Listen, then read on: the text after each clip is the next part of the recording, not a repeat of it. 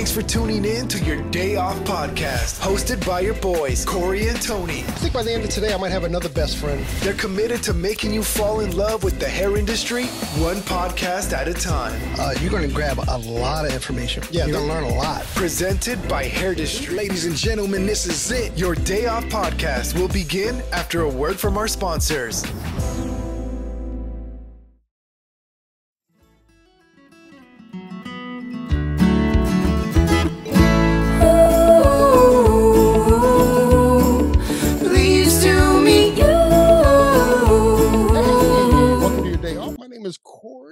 I'm sitting with two of my friends, but I'm sitting with my best bud, Tone. What's up, buddy? What's happening, brother? Nothing. We have two special guests, but we have a Hairdustry special guest today. And I think this is the first time we've ever done a podcast together. Like we've done some we've all been in the studio together before, but never like this, I don't think. Yeah, I don't think so either. That's we didn't have enough mic.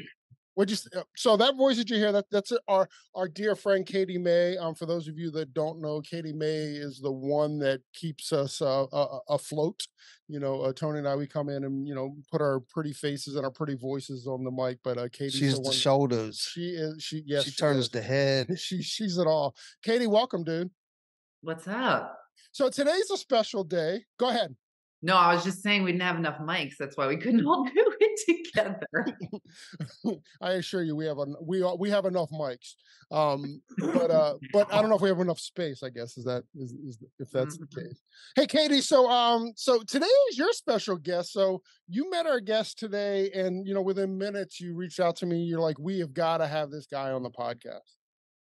Yeah, for sure. I started working with Pureology, doing some education, and I get to meet so many cool people doing that. And not to give away too much, but a lot of their leadership team I'm totally inspired by. And this was by far, as soon as I met him, it was like, yeah, okay, we have a cool story. And then every time I talk to him or I'm in person with him and doing education with him, I learn something more about his story. So I look forward to every time we do education together because I'm learning more. And it's so interesting. And he's a really cool dude. So I'm glad for you guys to meet him too. He's the kind of guy, even in the pre-talk here, you know what I mean? It felt like we've been friends for 20 years. He's just that kind of guy. Yeah, for sure. I'm looking forward to getting into his story. It's really cool though, like what you said, and like what I keyed in on is like you've been in the room with him a lot. And every time you look forward to it. I mean, if you talk about like the pinnacle of like an educator, right? Like someone that's always giving you something new, because I think so many times you go to a class and then if you go to that class again, or even if you go to that class 10 years later, it's a lot of the same stuff being recycled, the same jokes, the same points, the same whatever, that you can lose that like interest in like, do I really need to see this person again? But he fires you up every time with new knowledge and with a new story. But there's certain people, because you can hear the same joke by 10 different guys, but there's always that one guy, for some reason, makes it funny or makes it interesting. You know what I mean? And you've heard it 1,000 times, that same joke, but that one person just draws you in. And he's that kind of guy. Are you talking about the text thread that we had yesterday with all the dad jokes and Katie was rolling? No. I was subject to. It's bad. Like even like in a text message, you can see Katie rolling her eyes. Yeah. We're going out, and I'm like, oh, Katie's loving this. I put that in quotation. Katie's loving this. Well, that was awesome. So Katie, it's your guest. Introduce him. All right. Well, yeah. So today we have with us Mr. Yureesh Hooker. Thank you so much for coming on with us, Yureesh. I'm so excited for the guys to meet you and for us to dig into your story a little bit. It's such a pleasure, Katie. Honestly, like, first of all, as I said before the recording was going, but just to say it again, anytime anyone asks me, to speak, anytime, and especially a teammate, of which you are one of my teammates. All you ever have to do is ask, and I'll always pick up the bat phone. I'll always pick that joint up. You know what I'm saying? And it's always a pleasure. And anytime I get to really communicate with people, and really share ideas and have meaningful conversations, it's always worth my time. So always, thank you for the opportunity. And I'm ready when you are, Do it. Yeah. All right, then where are you from? Where am I from? I am from Hell's Kitchen, New York City. Oh, Hell's snap. Kitchen, New York City, when Hell's Kitchen was New York City. It is now being referred to as Clinton, Mm. right? Is that where So you were born and raised? I was born, yes, I was raised in Hell's Kitchen, New York City. Not to, I hate doing, and my wife is getting on my butt about this. So I say this for context, not for age. I am 51. So I grew up in Hell's Kitchen, New York City as a kid in the 70s. And Hell's Kitchen is ultimately Times Square in the 70s and the 80s. So that's where I grew up. And I grew up around all of the things that, when you look at old video about the 70s in Times Square, let me just say the rumors are true. There was not a store in all of Times Square that was not either a strip club, a dirty movie house, or a head shop. And the head shops actually were a lot heavier back then. They used to straight up sell like the cut for drugs, and they would sell triple beam schemes. Like it was a total. You could get a fake passport and a fake driver's license in the, like for real, not like the kiddie version. Like it was that type of an outlaw type of environment. So that is where I grew up. So for those kids listening in, a head shop is where us old heads would have to go to buy like a bong or a bowl or any kind of like paraphernalia that now you can pick up at Walmart, frankly. But we used to have to go to like special stores and stuff to get these things. And like Yureesh said, like we would go in the back and then there would be like this photo booth set up and you could get like a legit fake ID there. Now the one that we had in DC, I think at the top of the ID it literally said fake ID. But you know what? Nobody cared, which was crazy. Like we used it everywhere. Yeah, that's true too. You And know? you know something, while we're on the topic, and I think this in some respects is at minimum as relevant, if not more relevant. Also with who I grew up with, my family, my parents are quite unique as well, in the sense that my father, he's a free jazz musician. Both of my parents are activists on a number of different fronts. Still together after 50 something years. They've been together since I think junior year in college. And I share this because, at that time, I grew up also in Soho, in the loft scene of free jazz. So I was in a lot of these underground spaces as a little kid, like behind my dad's drums, while he's playing. I always have a funny memory that yeah, of we used to, like old school, we'd be wheat pasting his flyers for his gigs on the lamppost. And worth noting, it's so funny, and with you with referencing the old heads. And I share this because, now if anybody saw a parent with a 5-year-old carrying a bucket of wheat paste at 10:30 at night, wheat paste, I mean, I'd be in CPS in 10 seconds. Do you know what I'm saying? It's like, not then. They were like, oh, look at that. Isn't that cute? You know what I'm saying?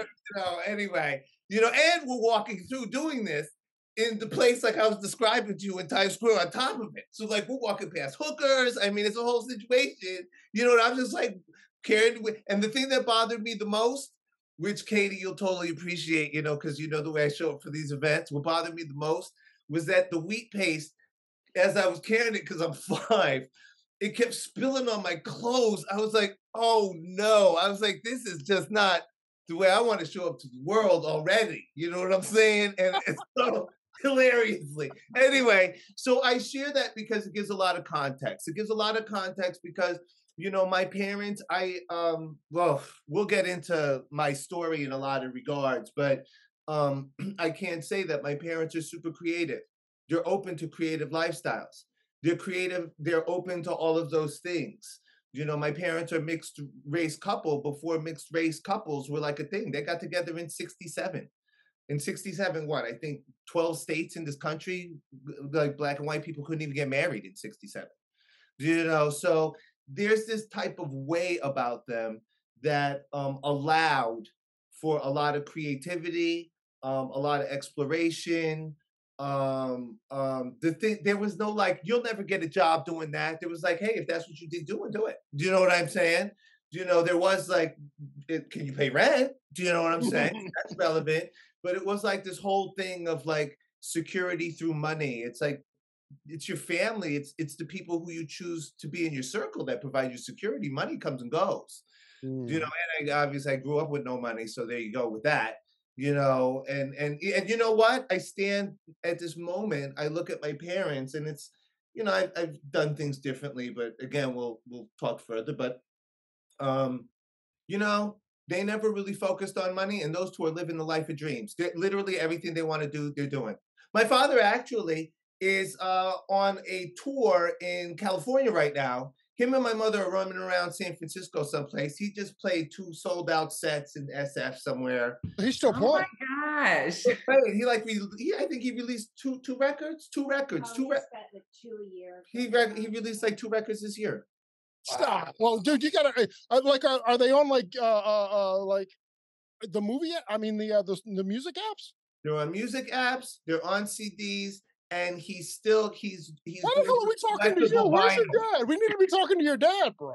I know. I'll get you on. I'm out. You know what I'm saying? Right? Dude, give your dad a shout out. Like, where the hell can we find his music, bro? Oh, okay. My dad's name is William Hooker.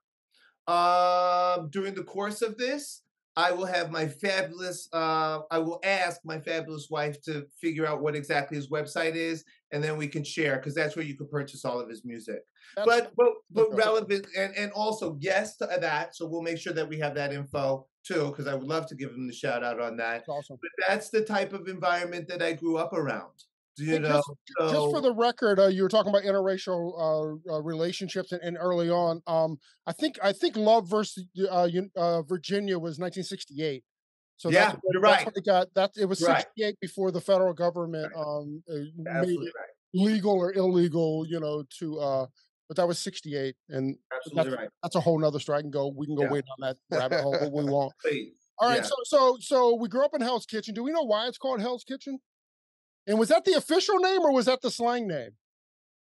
Probably the slang name. Hell's Kitchen. Hell's Kitchen got its reputation that transformed over time, just like every area and everything. Back in with Irish gangs. It's a dockyard area. I grew up on 10th Avenue. There's only 12 avenues in Manhattan. So the docks and the piers were all along what, for me, on the west side is the Hudson River. So all those docks were, docks there to this day. Dock areas are rough areas. You know what I'm saying? You can't walk 10 feet without seeing a cop these days. So I can't imagine what was going on in 1910 or whatever the hell it was. All right, so there's that. It transformed over time. West Side Story is a story that takes place in Hell's Kitchen, for instance. That's a Hell's Kitchen story. I think the Puerto Rican person within that relationship was in the neighborhood above from these projects. They're actually right behind Lincoln Center. And the Caucasian person, who I actually believe it was Irish, actually, in West Side Story, was from Hell's Kitchen. I think the original story that was written, it was supposed to be like Italians versus Irish, but then after World War II, with the influx of the Puerto Rican, with the Puerto Ricans in New York, they changed the heritage or the whatever of it. Yeah. So yeah. I think that's a true story. I don't know. I could be making it up, but it sounds pretty good, so we'll go with it. I'll go with it. I'll go with it. We went to a bar. Were you with me when we went to that bar in Hell's Kitchen? It was called like the Slaughtered Pig or something like very Hell's Kitchen-y. Yeah. And then we walked by that alley and they were trying to get us going inside that. No, that was a different time. That was actually 42nd Street. This is like, we were in Hell's Kitchen and we went to it was like this wild bar. I swear it was like named like the Slaughtered Pig or oh no. I know where you went. you were in the meatpacking district, another place that I used to go with my dad and play gigs. He played this place in the cooler. They didn't even rehab it from being a meat cooler. It still had the hooks in the ceiling, actually, and you play gigs there. You went to Hogs and Heifers. That's where you went. And that was in meatpacking districts, which is below. And that's that wild bar with the bras on the ceiling and all that stuff. It's not there any longer, worth noting. Do you know what I'm saying? But I think I would anticipate that that's where you went. I'm not going to say you're lying because I'm not really sure.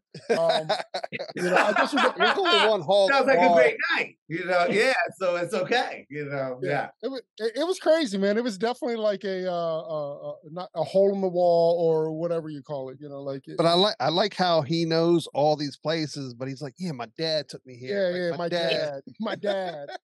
I remember my dad. We would get out the cab, and he'd be like, "Now, worth noting, and why it's so funny too." Meatpacking is like this, like you'll see like Maseratis and Lamborghinis and like people from Dubai and stuff wandering around. I remember getting out the cab because my father's a drummer, right? So you can't just walk down the street with drums. It's not like a saxophone. So you got a cab, you had the cab. So he'd be like, you better keep those, and I'm 5, also worth noting, right? You better keep those drums off the ground. Don't get blood on my cases. Because it was the meatpacking district still, and there would be all the animal blood on the sidewalks. And I'd be like, oh no. But like, first my pants from the wheat paste, now my shoes from this. I'm like, please. I don't understand. Anyway, so I can go on with these crazy stories, But anyway, so that's another memory of that. Yeah. So he's got one leg stiff with the wheat paint and the other one like covered in blood. Yeah, some strong shoulders to hold those drums up and out. Yeah, exactly. That's it. Stay fit. I'd be like a kung fu flick. You know what I'm saying? Yeah. Oh my gosh. Oh, that's awesome. Did you get into music? I did. I played a number of different instruments. My dad taught me how to play drums since I was young, and I'm actually. I'm the founding drummer of actually what is now quite a famous punk rock group. Actually, I was a punk rocker in the '80s to the '90s, so that was an experience. I was a founding drummer. We toured, recorded. The name of the band is the Casualties. They're actually on tour right now in Europe, I believe. So I'll give them a little shout out too. Great bunch of guys. And that was my experience with that. My punk rock years was really quite something, actually, which led to really ultimately a lot of my life, my approaches. When you brought up the Navy SEAL guy, a lot happened during those years. Those were very crazy times for me, and they were like, I've been with my wife since 2017. We chat. Talk a lot, actually. We have a great time together, right? And I, to this day, could tell stories. She's like, what? I'm like, yeah. I was like, oh, and that happened on that tour. That happened at that gig.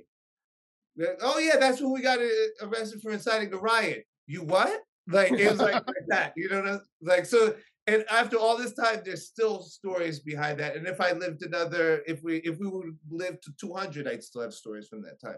It was it was really quite something. Yeah. So that was that. Yeah.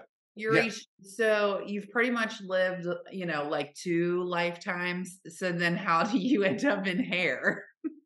I'm so sorry, because this becomes important and relevant too. Because prior to the punk rock thing, then because I was in New York, I was around a lot of the birth of hip hop.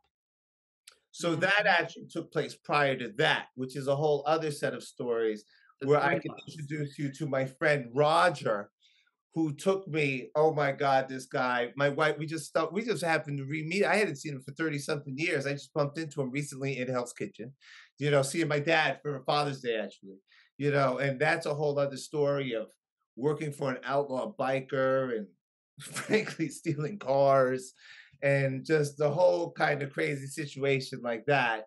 And then came the punk rock time, which lasted till 26 actually. Yeah. So, and I could speak a little bit about how that ended, because it actually, you know what? I'm going to tie it all together for you, Katie, if that's all right. Mhm. Right. So the way my time with the casualties ended, and I'm okay with this, and I actually was a really I had a very very serious drug habit, very serious. Heroin, cocaine, like it was like I was like the Keith Moon. People in punk rock were like, "Yo, this cat is crazy." Do you understand what I'm saying? Like I was literally like, when the drummer from Guns N' Roses get kicked out by Slash, do you know what a commentary that is? I got kicked out by punk rockers from the 80s of the group I was in. Let's just put it that way. Do you understand where I'm coming from? Right. And at 26, I wound up homeless, for a period of time, not years. Hold on, slow down, slow down, slow down, slow down, slow down. So you were I was just tying it together here's to the move on to the second here's the question. But if story you that want, I'm open. I'm down. Yes, here's yes, the story I'm hearing. So you were using a lot, and yes. the band was like, "Whoa, this isn't good for anyone." So they were like, Yureesh, you got to go, Mr. Hooker, you got to go. You got to go do something else, but you can't do it here. Is that the story I'm hearing? Yes, yes, yes. I mean, long story short, ultimately it's a bigger story too, in the sense that, at least from this was my experience, whoever out there is from my era, CBGB's, 80s, 90s, punk rock, hardcore scene, that's your story, but this is what I saw. Was at a point, people were drinking, maybe you do a little blow, smoke some pot, whatever, and then the scene really turned into, it got real drug heavy. The Lower East Side became like a drug war zone, actually, and it wasn't. It was a safe prior, but that's got its own history. You can read about William Burroughs running around the Lower East Side in the '50s with a gun, copping heroin. Do you know what I mean? That's the history of that area. And so it was crazier even then. So it got very inundated by that. And right now it's kind of interesting. They're the only member now that I know that's still in that group. He was a kid, when he joined the group, and he carried on the tradition of the casualties. In many regards, we wanted to create a movement, not just a band. And good for you. Hey, at Jake, good for you, man. You did it. You know what I mean? And it changed. It wasn't really what me and the other original members wanted for it or dreamt of it. But that's the evolution of anything, right? And so it was that, but it was a bigger lesson. And I share this because I do want to connect it all to Katie's question, because there's a lot of things that I learned, about being a teammate, a lot of things that I learned about being a leader, a lot of things that I learned about time, a lot of things that I learned about personal development, a lot of things that I learned about a lot of things happened in this time. And that's why I connected, because that's what I actually do for a living now. And in many regards, it started with that. And again, to tie in the story and what the question you just asked, yes, that is what happened. It happened to a number of us, particularly with me. And particularly, it was a hard one, because as any of them will say, I mean, I'm reconnected with all the old members now. You'll see pictures on my Instagram, the wilder haircuts that you see me doing, and I'm with this whole group of people. They look like this crazy band. Those are my old band. One of them's he's my brother from when we were kids. We grew up together. I knew him since I was 15 years old. You know what I mean? We're reconnected now. So it's like the person where we used to buy records, punk rock records from, he owns the record store we used to now buy them from back when we were kids. I know him. We're really re-releasing, which is like little teaser. I got the test pressing. They're re-releasing all of our early recordings now. That's a project in play for the band that I was in, a re-release of the early years of the casualties. So these are all people I know. And I say this because, as hard as it was for them to do this, and I share this with, moving into my life now, it was difficult because they loved me and we were family, but this isn't working. And I wasn't changing on my own. And it was time to at least say goodbye, but it was actually wound up being a see you later. Do you know what I mean? But And I share that because everything, so much of the way I show up now, when I say like, Katie, you call me, you're my teammate, I'm picking it up like the bat phone, like it's a joke, and it's not. I remember when I didn't do that for people that were very important in my life. My life is that type of a story, right? It's not separate books, it's chapters all in one book, if you dig where I'm coming from. And I say this in my business development work, I say it in my personal development work, I say it in all of these different respects. When I came to this field, I started late, man. I started this job, man, woman, sorry, Katie, because now I'm like, you asked the question, now I'm talking to people, you know what I'm saying? I'm like, all right, and I say this because, and I'll say this a lot, like everybody asks, oh no, how do I got to figure out this industry. It's like, no, you need to figure out, you need to remember how do you make excellence? Did you know it? Fine. You're one of those people who got into this career super, super early, 15 years old, you got your license at 16. This isn't a rare story in our industry. I meet them all the time. Do you know what I mean? They inspire me. And it's like, hey, how do I stay inspired? How do I stay committed? How do I make sure that I stay with excellence? You know what? When was the last time you did it? I remember I was doing that when I was in second grade drawing. I wanted to be an illustrator and a graphic designer. That's what I really wanted to do with my life. I had scissors. I don't even know what you're talking about. I went to school to be an animator. I wanted to be an illustrator. I designed my first record cover when I was like 14. Do you know what I mean? So this is always, I'm back in art now. I'm sketching again, because again, it all weaves. These are threads that weave together and make up our lives. So frequently I'll ask people, how do I do this? It's like, think back to the last time you did it. That's how. How'd you stay inspired? When you were 10, how did you wake up every morning and then create whole alternate dimensions for your Barbies? I'm just throwing that out there. It's topical. We're good. Right. And it's like, how do we stay creative? I don't know. How'd you do that? It's the same mind. It's the same thought process. How did you play in your room with like 2 cars? When I eat for 3 hours, do that. You'll stay fresh in your career for a lifetime. So much. I think. I mean, I hear what you're saying. I think that as you get older, life gets hazy, right? There's a lot more. There's a lot more stuff to see through. To kind of get back to that inner child, to that person. I also think that we live, not making excuses, but we live in a society where work is supposed to be work. It's not supposed to be play. And I kind of think that's a misnomer. Is that the word, misnomer? We'll go with it. It is now. I think that's a misnomer as well. Like, I think we are allowed to have fun. And certainly like we've interviewed enough people who visited a hair salon and was like, you guys look like you're having fun. I want to do this. There's been so many people that have converted into the industry at that point. So I dig to let's have fun with this.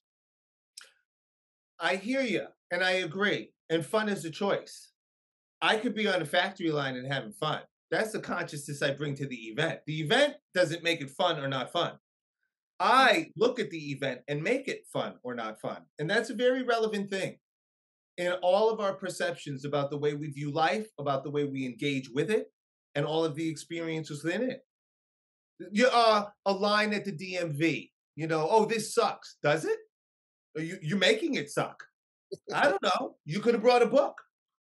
You could be talking to the person behind you.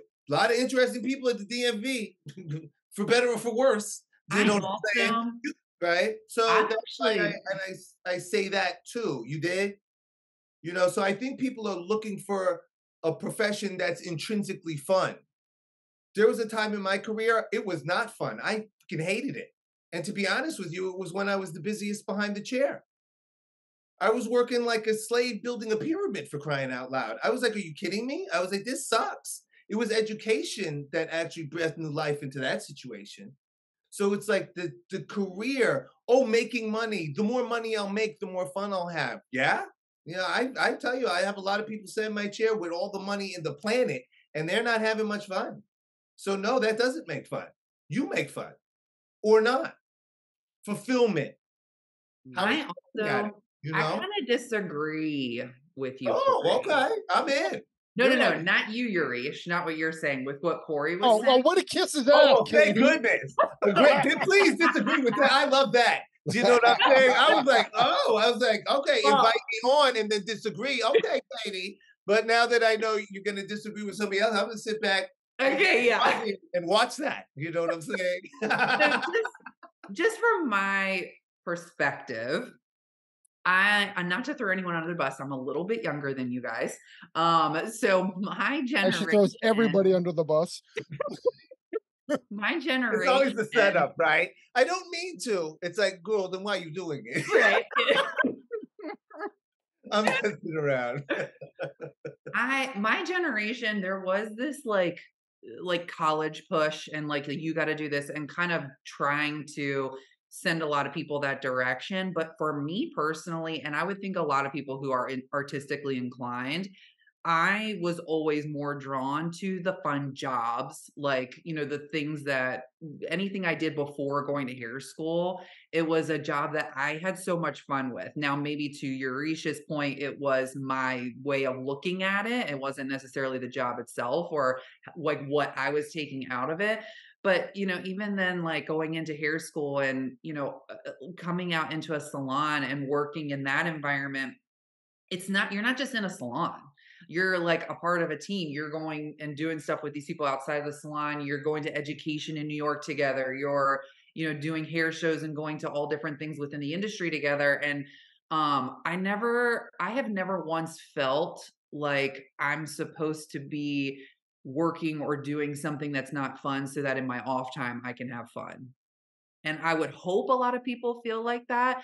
I know the younger generation coming up in the hair industry specifically are wanting to have way more fun or intentionally having way more fun in their job and choosing avenues within doing hair that are more intentional and more in line with their values. And not, I'm going to bust it out at a commission-based salon for 2 years under a master stylist because that's what I'm supposed to do. They are making their own path and they're not letting anybody tell them how to do it. They're having fun and they're, forging this path that's a little different than what we've been doing. So I don't know. That's just kind of my perspective on, work versus. I'm going to back up Yureesh too.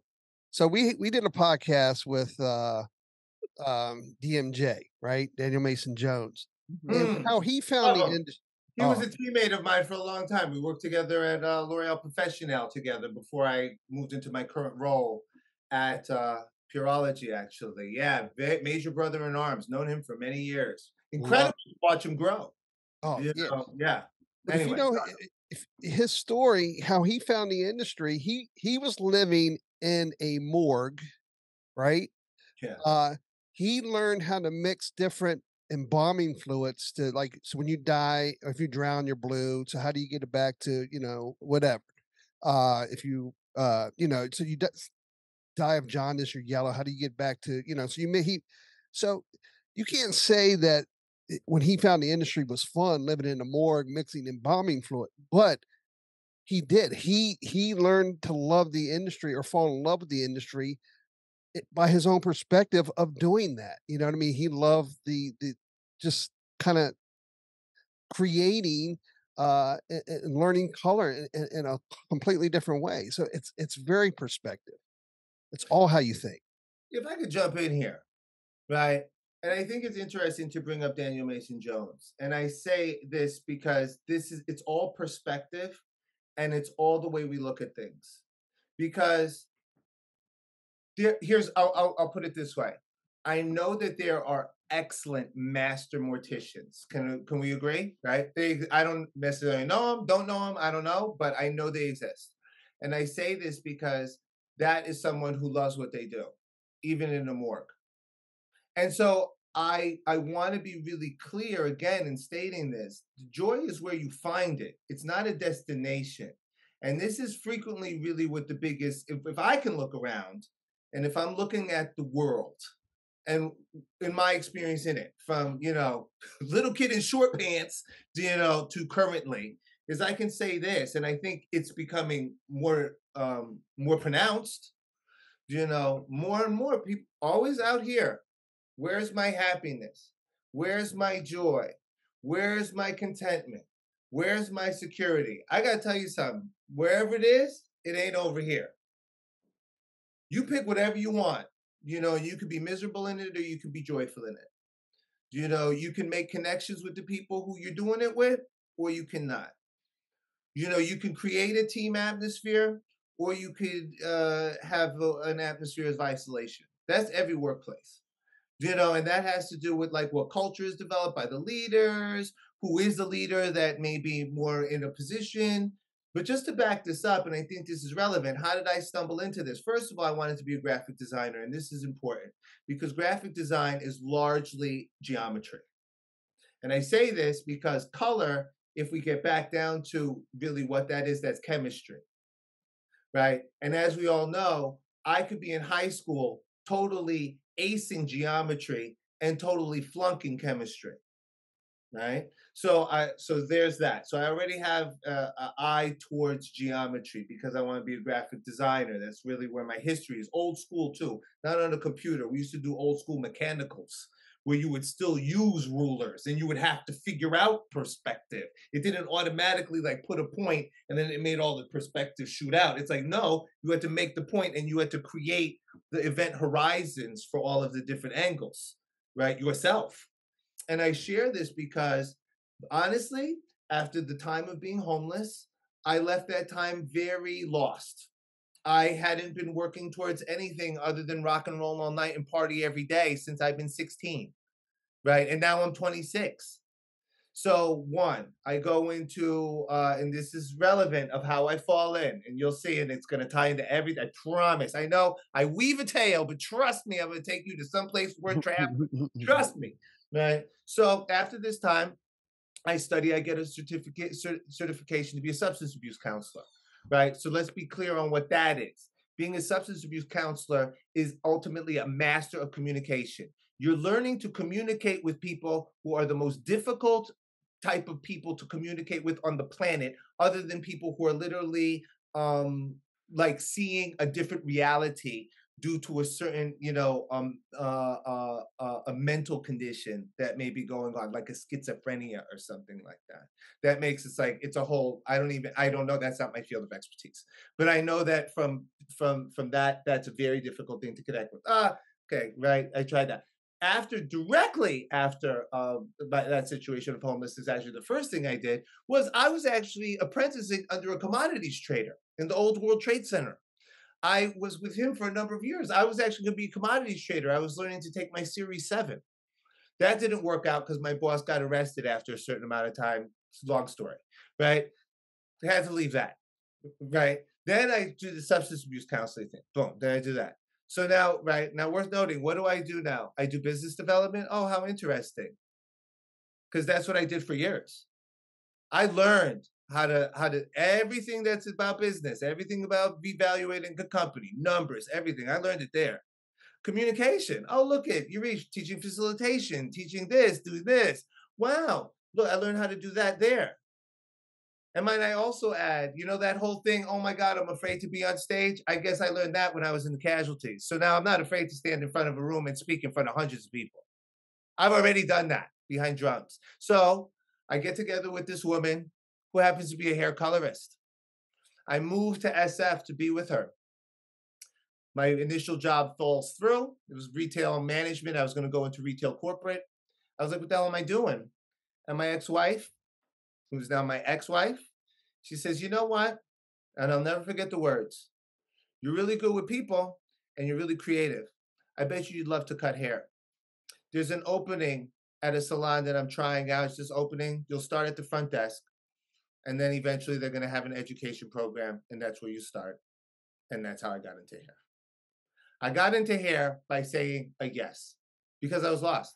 I didn't have a passion about hair. The only thing I knew about hair was how to bleach it out to white. Maybe it'll fall out, maybe it wouldn't. How to put manic panic in it. And then there you go. Like, that's what I know about hair. And I know how to cut mohawks and Chelseas. Do you know what I'm saying? Right? That's what I know about hair. And it was a simple yes. I remember the first time I walked into a salon, I was like, wow, I've never seen a place like this before. Again, I grew up broke in Hell's Kitchen. My grandmother was cutting my mother's hair. I had never seen a salon. let alone, I didn't even know that there was a haircut that was expensive until I was giving it. I didn't know there were 20, 25, 30, 35, $40 shampoos. I didn't know, what are you even talking about? I knew about Aquanet Ultra Hold to put your mohawk up. And my best friend Roger, because he was slick like that, he used Dippity Doo to style his hair back in the early 80s. That's what I knew about that. So I walk in, right? And I'm like, oh my God. And I see people laughing and I see that. And then I also, then I'm also older because I'm 28 now. I'm not a kid going in here. So I look at it from another perspective. All the things, you know what, Katie? I didn't do any of that stuff while I was working. My ex-wife, she had 2 kids. I was going through an apprenticeship. I was married, and I was helping raise 2 children, two of my stepchildren at the time. There was no go out with you and your teammates. There was no education trips to New York. It's the weekend, and we're all going to, Six Flags Great Adventure. Do you know what I'm saying? And I'm not mad at it because especially my stepson, who was 3.5 when I first showed up in his life in that capacity, he's helped me see life new again. Without that experience, I don't even think I'd be here. Do you know what I mean? Because after everything else, like, boy, there wasn't much exciting in existence at all. It was something to get through. See how I weave it together? I'm telling you, I always get there. Right? I always get there. Right? Because that's that's when I saw it. I was like, wait a minute. I'm looking at life one way. Christmas, F Christmas. What the hell is that? It's like, of course, I spent Christmas on the street homeless a year. I spent Christmas in the hospital OD'd at one point. Do you know what I'm saying? It's like Christmas. Who gives a shit about Christmas? Sorry. But there you go. Like, that's my one. All right. And in that moment, then I see it through his eyes. It's like, oh my God, like this kid really believes in Santa, and I'm making a bike for the kid. I'm like, oh my God, wait, it's not Christmas. How am I looking at Christmas? And he allowed me to see Christmas in a new light. So ultimately, the way I began this career was from a yes. It wasn't from a passion of hair, and it became a passion not of hair. It was creative, and I took everything I knew from the angles.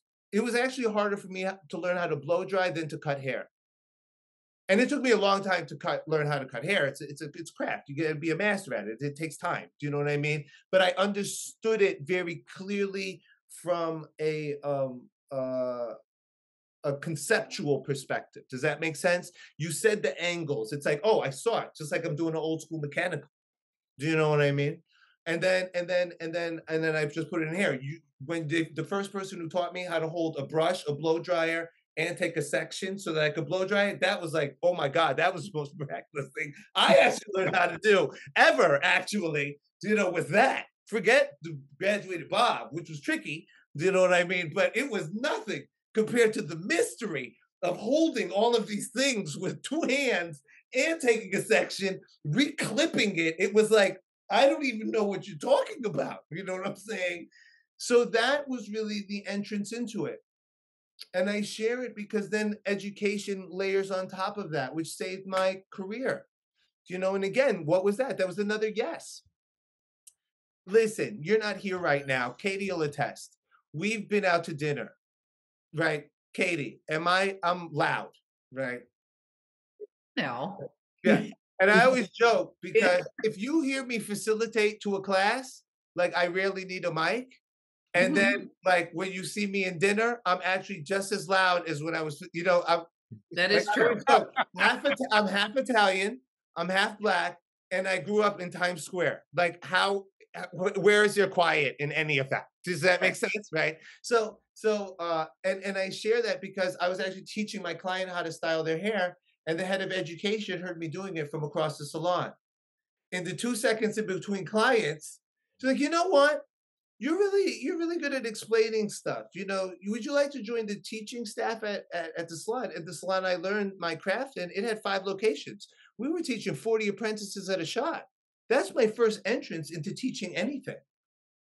And we all did live models. I didn't even see a mannequin until I got put on with L'Oreal Professional Products Division. All of my My entire training, four haircuts a week, 4 models a week. Every week, if you miss 3 models per month, you were fired in the salon I learned it. And everyone, and again, it was like bobs. It wasn't like bring in hair. It was like, no, bring in one length bobs. That person has pre-existing layers that you can't cut to a one length. Actually, that's not a model. Send her away. It's inappropriate. You're not going to understand. That's 1 for the month. You missed. Hope you get one with no layers next time. Then you start learning how to see it. Do you see it? All layers. Live models. I don't want it. Live models. It's so hard to get. Yeah, live models. Trust me when I tell you, when you grow up trying to find live models, by the time you're building your business, you walk the streets of San Francisco for 8 hours for 1 full day to find 4 Bob models, approach over 100 people, right? To provide a haircut to 4 people, all Bobs. Trust me when I tell you, when you go to build your business, you're not gonna be afraid to approach anybody. Layers. No doubt. Does that make sense? It's all layers. And we forget, we get so focused into a moment that we think that the skills of that moment are unique to that moment. They're not. You look to the past, you bring those skills with you, and sometimes people forget to bring them along. And I share all of this again to what makes it fun and what gives it purpose.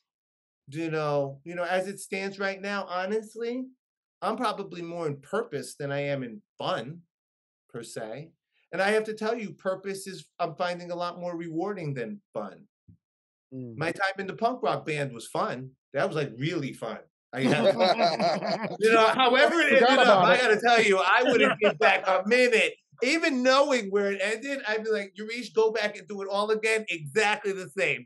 I lived and experienced in a life very few people get to, and that was fun.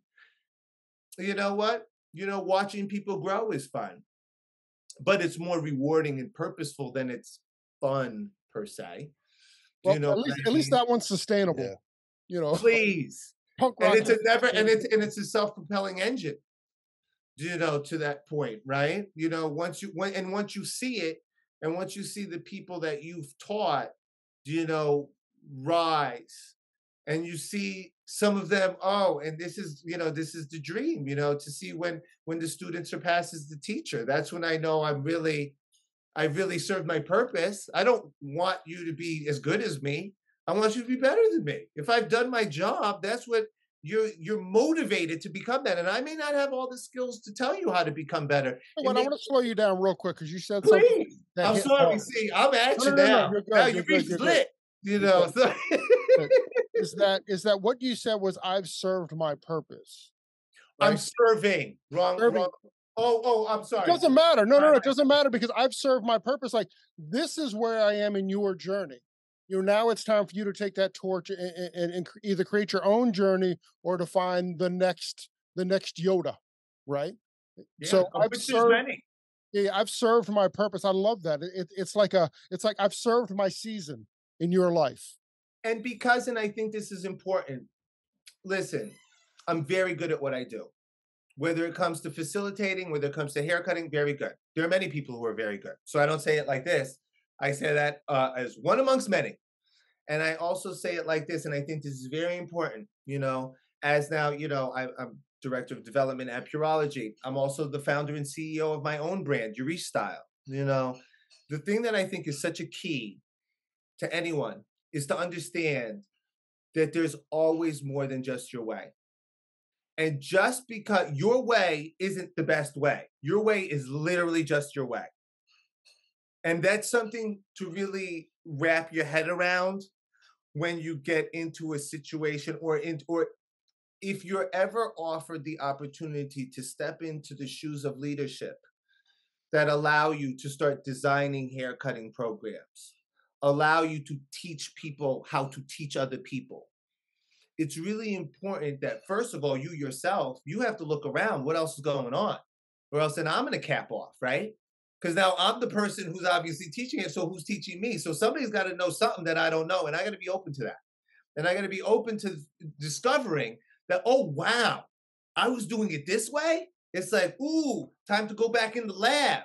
Do you know what I mean? Because I got to start instituting some of these new things that I learned from guess who? What? I'm about to hit you with this. from the person who I was teaching 10 years ago. Let me have that lesson.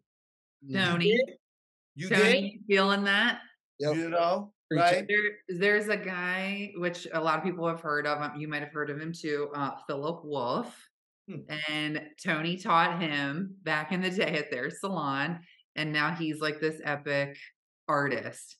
And, you know, Tony, he used to teach a lot like in their salons to all these people. And clearly he's a good teacher because they're all amazing and doing awesome things. Right? That's the that's the exact prime example. Yeah, I love back to Philip real quick. I love watching Philip teach Tony's techniques, you know, to a million followers. Like I go, oh, that's Tony's stuff, you know. But you know, certainly Philip owns it, you know. So what's that? 9 Inch Nails when Johnny Cash did Hurt. 9 Inch Nails or what's his name? Trent Reznor. Reznor. He's like, that's no longer my song. You own it. So, so that's the feel I get from you. Like you feel you own it. You got it. 1,000%. And I might also encourage us to look at it from this perspective. And this may be just where I'm at right now. And I'm what can I say? You know, life has its stages, careers has its stages, and I'm being invited to look at a lot of things. My prior experience. It's so funny. Me and my wife, we joke. It's like the second we hit 50, all of a sudden we're so reflective. Anyway, it's like 49 didn't give a crap about nothing but the next 10 minutes. Now I'm like, but anyway, right? So that is truth right there. Right? So I don't know what truth that is. Holy cow. But what I don't know about that. So you will. I'm giving you a preview, Katie. Don't worry about it. I got you. You know, I'm coming from the future to tell you what's happening. You know what I mean? Right. So check this out, and something that I'm learning more about, or I'm finding true is more for myself. Right. I find that important too, and I share this with Katie, and I want to accentuate that. See, even on the podcast, I'm presenting myself to the world. And if I don't say something correctly, I'll now actually stop so that I can. Words have power. The more people we are lucky to be in front of, the more people we're willing to serve. It's like, no, just don't keep talking. It's like, is that what you meant to say? And it's like, wait a second, let me back that up. It's something that I'm stepping into. I always thought, you know, a lot of educators think you always have to be on and you always have to be right. Because I'm teaching you, so I can't be wrong. And I'm sharing that for the young educators out there. There's people starting out. You know, actually, it's when you say something incorrect and you keep going, and acting like nothing happens, that's actually when you're wrong. Admitting that something's happened and then stepping back to say it is actually very profound, I believe. But why I say this is at this point, I'm really looking at things not as either mine or someone else's. I'm looking at it like, wow, this is really the collective knowledge of our industry. And this is what I'm lucky to be a part of. I look at it, there's this quote that I saw, it still speaks to me right now. Seek to be a part of a circle, not the top of a pyramid. Because when you're part of a circle, that means everybody in that circle has something valuable to give to it, has something valuable to take from it, and has something value to add to it. No matter where you are. Could be a youthful perspective. Could be some cat who's not even out of cosmetology school yet. Trust me, I'm sure they know some about social media that I don't. Yeah. Do you know what I mean? And that's a relevant point right now. Do you know what I mean? There's things that I know that I will be able to share for as long as I live and will always remain true. Do you know what I mean? They're foundational principles. You know, we're not in the beauty business. We're in the communication business. You take that, you'd be cutting people's hair in the year 2300, and that'll still be true. Your haircut will never be something that will make you successful. How you do it, how you communicate, the relationships you build will. That'll always be true. How you communicate it, that may shift. Maybe now I need to learn about TikTok. Maybe I need to learn about IG. Maybe I learn to learn about this. Maybe I learn about this. This is about being part of that circle. You know, so I don't always feel like I'm the person because I'm of a certain amount of years of experience and what have you, that I need to keep feeding it so that we can keep on, you know, raising up the next generation of hairstylists. I want to be a part of that. And I want to be a part of that along with people with less experience than me. I want to be a part of that with the contemporaries of the people who are that next generation of hairstylists, who are the leaders that I can see. You can always see it, right? You can see in the 20-something-year-olds, it's like, oh, I see a lot of them. But I see a leader of what the next generation is going to be. Hold on. I'm going to slow you down. So to you, like if you're gazing out to an audience, what's that leader look like? You know what I'll tell you what it doesn't look like. I think that sometimes that can be more relevant than what it does look like at times. What it doesn't look like. It doesn't look like the loudest one in the room who leads everything verbally. It doesn't look like that. This coming from the loudest guy in the room. This coming from the loudest guy in the room. It can look like that, but it doesn't have to. And I think that that's something, a common trap people fall into, is looking for that person who commands attention. That's not necessarily your leader. I can tell you, it doesn't look like someone who acts like there's jobs. It looks like somebody who approaches an idea and knows that wherever the space is for them to step in and contribute to that idea, I'm in. It's like, I know I've had 10 years experience of haircutting. I've styled, multiple New York Fashion Weeks. Oh, and now I have to sweep your hair. Got it. Because that's what's going to keep this moving. That's what you see what I mean? That's just so we could put an example of what that looks like, and it looks like here's something that it does look like. First, it doesn't look like someone who thinks it's about them and looks at their chance to lead as an example of an opportunity to showcase their abilities. That's not what it looks like, right? What it looks like is what it does look like is someone who always is there for their team in whatever way that's necessary. And it's not a stratified thing. What it does look like when I look across that room and I see it, it looks like the person who's diligently focusing, having fun, but also taking notes. What it does look like is someone who, when I ask questions, and it doesn't have to be everyone, so I'm clear. It could just be that moment. It could be the drop mic question. Do you know what I mean? And that's all you needed to bring to the table. But it looks like someone who actually is going to step up and provide their opinion, even if it differs with others in the room. It's a person who has their own mind and has their own direction. When I see everybody doing something, and it could be positive, it could, not, it could be, neither here nor there, but who's the person who's going to say, you know what? Actually, I have to prep for such and such. I'm gonna be over here, enjoy yourselves. And then say that, wait, and this is important, and say that without judgment. It's like, it's like, be clear. It's like, it's not about do what you want, and I respect you as a human being for it. I respect you as an individual for it. And that's your choice. And please, God bless, and I'm going to do this. And everybody's cool. Everybody's equal footing.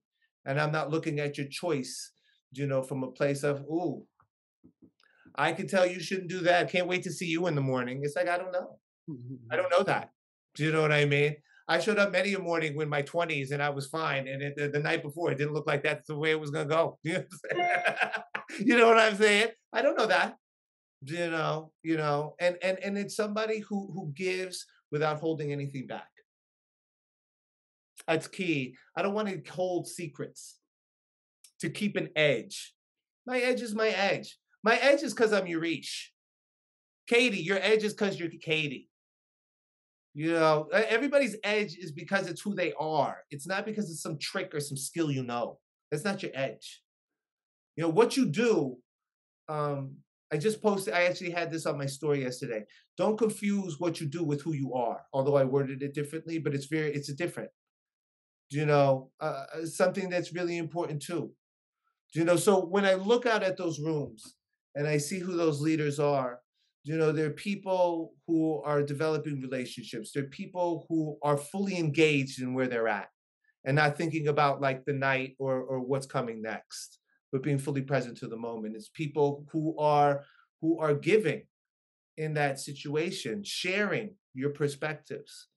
It's people who are asking questions and not afraid to, because you can be in a large room and be like, I don't want to ask that question because I don't want to look silly, right? And it's the person who asks it anyway. It's like, I don't know. Here's my question, and thank God you asked it, because I got to tell you something. In a room of 25 people, 10 other people are asking it. You're just the one who spoke. That's leadership. Right. Anyway, yeah, sorry. That's okay. So, I mean, you're talking about a lot of good things here, and by the way, I agree with you completely. But I also think that it needs to be noted that these are all learned behaviors. Do a very small percentage of people probably have these naturally? Absolutely. But I also think that if you were just to kind of list out what you just said and go, oh, I can be better here, or I can be better here, or I can be better here. Like I think leadership, knowing what you just said, or knowing that those things is what creates leadership. I also think that there are things to that you can be better at, right? Like even when you were listening, I was like, oh yeah, I'm pretty good at that. Oh, I definitely need some work there. I'm pretty good at that, but oh, I definitely need some work there. As you're listing it off, this is kind of where my head went, and I would imagine a lot of people that are listening is in the same boat. If I may, and think about this as an approach, and perhaps this will hit the people who check this out. I encourage you to not look at it as a skill you need to learn. I encourage you to look at it as an ability that you need to reveal. Be in a room with 4-year-olds. Trust me, they'll ask you a stupid question. They'll ask you any stupid question. They don't care who knows it or who doesn't. So actually, your ability to do that actually isn't something you need to learn. It's something you need to rediscover. Because whatever story happened, whether the teacher told you were stupid, whatever person told you to shut up or sit down or whatever, that's actually what's inhibiting you. Your knowledge of how to do it isn't so much the issue. You're uncovering through all of the crap that makes you feel that if I ask the wrong question, I'm going to be looked at like a moron. That's actually where the work is. And that's really different work. Because to learn, and here we are again, to learn, what do I need to learn? What do I need to uncover? What do I need to study? It's like, that's one thing. And please be clear. Look, this is my family legacy. Books. I read like they're not making them anymore. Got it. And there's a difference, because there's a time for study, please. But there's a time for a lot of the things when we look at in leadership, listening without judgment, communicating openly, creating relationships. Look at any healthy child. And I say healthy child, not physically healthy, but healthy child who is 5 or under, and who is with parents who are genuinely trying their best. Let me say that, because there's no perfect parents. Everybody's stumbling through that crap, right? So there's that. Let me say that, but genuinely from a place of heart, saying, I really want the best for this kid. And when you move into almost any arena like that, and you look at those type of children that are in that type of, in that way, and given that freedom to be that, yeah, you'll see all of these various different traits. They get beaten out of us. These are little veils that we cover to protect ourselves from in the future looking silly, because leadership is a constant act of putting yourself out there.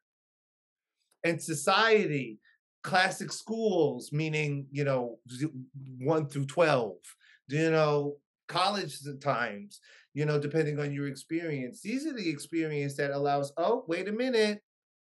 I asked that question there, the teacher said this, people in the class laughed, and we're done with those questions.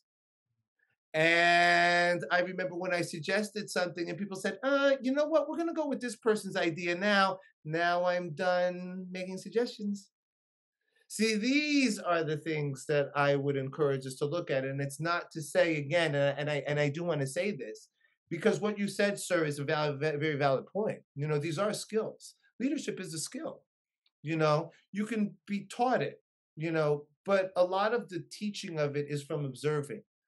Like right now, to this day, Katie, as you attest, I've been a leader in PPD for a while. Wow, I'm learning a whole new set of things now in this new role with Kate. I'm learning from Kate all over the place, And so I say that, and there's that study, but it's almost like an apprenticeship too. Look to those leaders that you really admire, and be like, ooh, what are they doing? How are they doing that? And know that if anything, if I teach anything, is anyone that's looking at what I do, it's here for you too. And a lot of it is about unlearning. It's not about learning. It's about unlearning. It's perfect for what you said about how we even started before we hit record about Google. It's about Goggins. Sorry. Thank you. Google. Goggins. Got it. You know what I'm saying? It's like, get the names right, Yureesh. All right. Anyway, right. And it's like, to that point, you unlearn, right? You unlearn the limitations that you put on yourself. Like you were explaining, it's the guy with the pull-ups. It's like, oh, who told you all you could do was 10? I didn't say that. Your issue was you heard I said 10 all at one time. Interesting. It's more an issue of listening than it is about your ability. How do we transform that with enough commitment you could actually take the time to actually complete 100 pull-ups and that be true? Interesting. Really different conversation. Yeah. You know what I mean? So that's what I would say with that as well. We have a lot more uncovering to reveal who we are than we believe, and we have a lot less learning new ways to be actually in truth than we believe. We're quite, I'm finding quite complete the way we arrive. And a lot of the fears and a lot of the paranoias and a lot of the ways we don't show up aren't because of a lack of ability or capacity, or I don't get math, or that's a story I told myself for a long time. Whatever. It's actually just recognizing that all of that is for you too. Do you know what I mean? And you will have some natural inclinations to one thing or another. I'm naturally more inclined to be creative, meaning art, visually creative, worth noting, because the person who designed this is a very creative mind. To look at the phone I grew up with and to come up with this is actually freaking amazing. Do you know what I mean? This ain't no phone like I thought of a phone. I'll tell you that. You know what I'm saying? I don't even know why they call it a phone. And I'm creative as hell. You dig? I'm not creative like this. You know what I'm saying? And we forget that, that's what I would say to that, and I think it's a lot of people feel as though they can't, I'm a lot of, this is my mission statement of my brand, actually. Anything is possible. I'm a big believer in you can't. That's awesome. So that's why I would say that, That's awesome. Yeah, Yureesh, dude, I could listen to you for hours, for days, for months, for now weeks. You get it. Now I get it. Katie, thank you so much for introducing us to Yureesh. I think this is the fastest hour yet. Ever. Yeah, it's like we sprinted to the end line, and there's not even an end line. It's absolutely amazing. Yureesh, this is your opportunity to tell our listeners how they can find you, where they can see you, yada yada yada yada yada. Very cool. You can keep up with me like on my daily shenanigans, a lot of it on the road, a lot with my wife. You can check that out on Instagram. I'm at YStyleNY. YStyleNY. It's relevant because there's a number of different accounts that may be Yureesh, but I was hacked a year and a half, 2 years ago. So it's YStyleNY. That's why I'm bringing that to the attention. You can catch me on Facebook too, at Yureesh Style. You can catch me LinkedIn. That's becoming a really relevant platform I'm finding too. Also Yureesh Style. And if you really want to check out like what I do, images, who I am, learn more about who I am and the things that of how I can ultimately, how I move forward and how I'd like to serve this industry, check out my website. It's www.yureeshstyle.com. And spell Yureesh. YUREESH. And then style as in style. STYLE. Let me not assume everybody knows how to do it. So isn't that funny? Sometimes I'll like have the simplest word. I'm like, why am I not knowing how to spell here? I don't know. That happens constantly. Like, so before I'm like, like style, it's like, okay, wait a second, so that's why I say that. So yeah, and that's And that's the biggest ways to get in contact with me, and to see really what I'm up to, and how I serve this industry, and how I strive to ultimately walk the world, I think is what's most important. You know what I mean? And that's how you can get to check out all that stuff. That's Sound awesome. good? That Yeah, sounds awesome. and you just breathed in just some inspiration, some freshness, and I truly appreciate that, man. It's my pleasure. It's my pleasure. You know, it's so funny. I just saw you do this. I learned something recently, and you may edit it out or find this is a cool way to end. You know, I've always done this, and just recently, I have a teacher who is teaching me what this means, and what it means is I cut through to the truth to you, and that's the way I speak to you, and that's the way I've spoken to all of you. Thank you so much for giving me the opportunity. I really appreciate it. Yureesh Hooker, thank you for hanging out with us, and thank you very, very much for joining us on your day off.